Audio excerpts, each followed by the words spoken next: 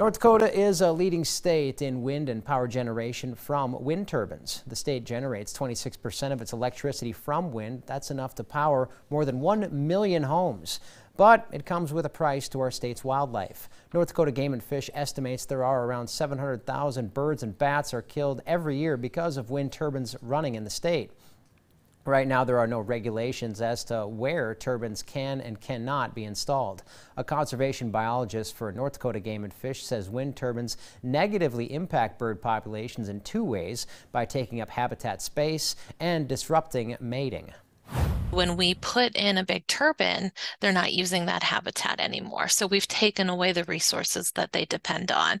And so we do see, these negative impacts in local levels, but we know that wind is happening here in North Dakota. We know that it's happening in Montana and in South Dakota and across the nation. And so all these little chips are taking away from these populations.